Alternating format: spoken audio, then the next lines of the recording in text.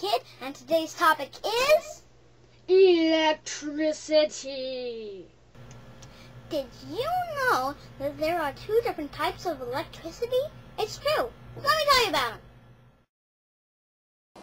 Static electricity is just potential energy, like a thundercloud, all stored up and ready to strike. Now, take this tunnel slide for an example. Have you ever gone down one? And if your hair stand up, well, that is static electricity.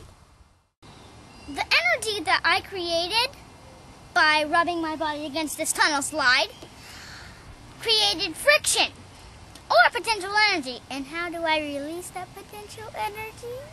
Just kidding! Current electricity is just kinetic energy, or energy that's actively moving. So when a thundercloud finally releases a lightning bolt, the stored up energy, or static electricity, changes into a flowing energy. And that's what we call current electricity. Now here's the thing. Lightning can be very dangerous. In fact, it can catch things on fire. A long time ago, many people believed that lightning was a punishment from God, until somebody named Benjamin Franklin came along. Did you know that Benjamin Franklin was not only an inventor, but he also had many different jobs? Cool, huh? Besides helping to write the Constitution, he was a candle maker, he ran a printing press, he was a postmaster general, and even became a fireman. Being a fireman was one of the reasons why Ben was so interested in electricity. At that time, many of the tall buildings in Benjamin Franklin's city, they got struck by lightning easily, and Ben wanted to know why. So one day, during a thunderstorm, Ben tried an experiment. He put a key on a kite string and flew the kite into the air. When lightning struck the kite, it traveled down the string and charged the key. When Ben touched the key, there was a spark. So then Ben realized that lightning was electricity. Even though it was exciting news, it's important to remember how dangerous this experiment was. Do not try this experiment at home. I almost died from the electric shock. After that, Ben invented the lightning rod. So if lightning strikes, it hits the rod instead of the roof. Lots of other cool stuff has been invented by Benjamin Franklin's great discovery, like the telegraph. Before we had telephones, a man named Samuel Morse invented the telegraph key. Okay, here's the thing. When you press the key, electricity goes through it and makes a sound. When you let up the key, electricity stops and the sound stops too. To be able to send a message to people with this little telegraph, Mr. Morse created a special alphabet called the Morse code.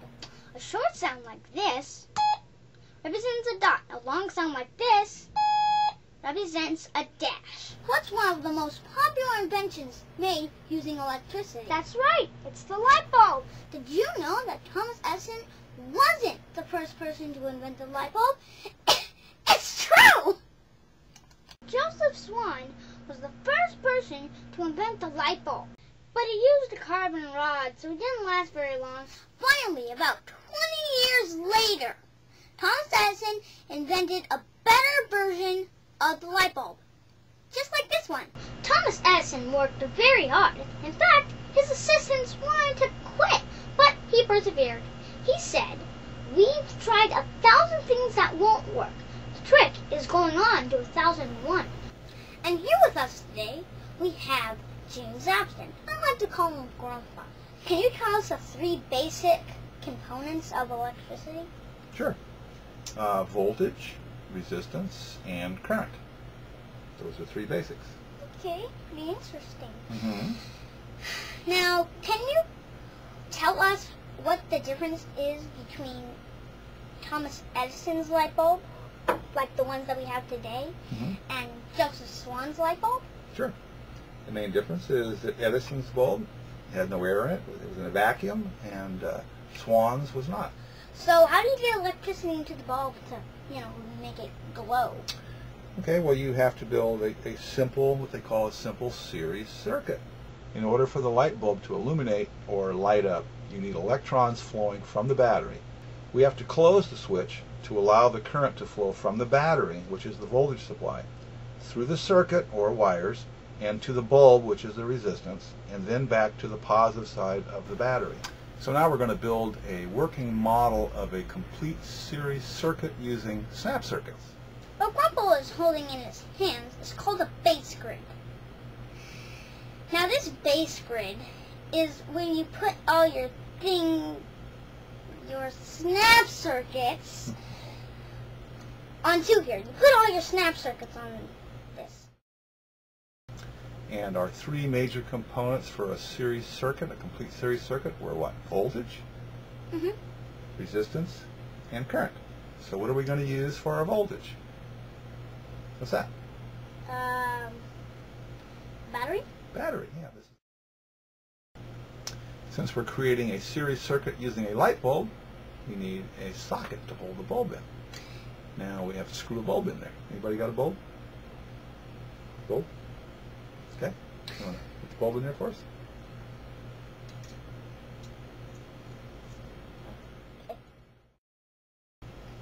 And next, we need a switch to turn it on and to turn it off.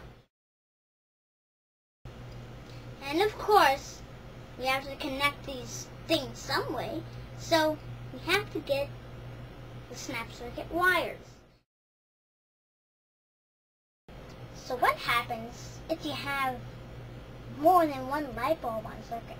Oh, take a look at this picture of this series circuit using 3 bulbs. And this shows 3 light bulbs in series. If you notice, the current passes through each of the light bulbs one after the other.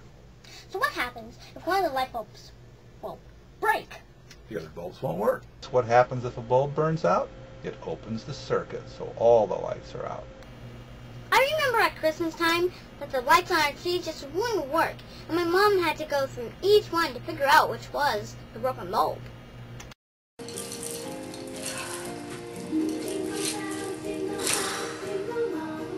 Some lights are set up using parallel circuits, and even if one burns out, you always have a complete series path through each of the other bulbs. Well, too bad those Christmas lights weren't parallel.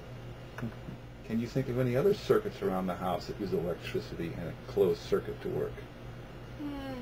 I think, just stay here. I think I'm going to go look for some. Okay? All right. So the series circuit that we learned about today, it uses the same series circuit in this lightsaber. Flip the switch on, and it produces light. This fan is another example, but instead of just light, it also produces motion.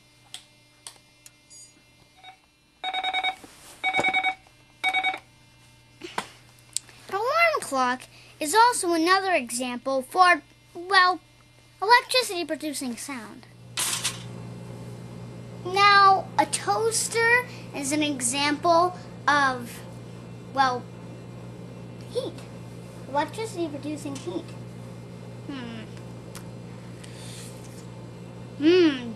Electricity tastes really good. So, Gid, did you find a lot of things around the house? Yeah, I did. And it was really fun, too. Well, so that's about all the time that we have today. I'd like to thank my guests for coming over and teaching us how to build a circuit. And next time, when you use electricity, just think how lucky you are that somebody shared their bright idea. Well, I hope you learned a lot. See you next time. Bye.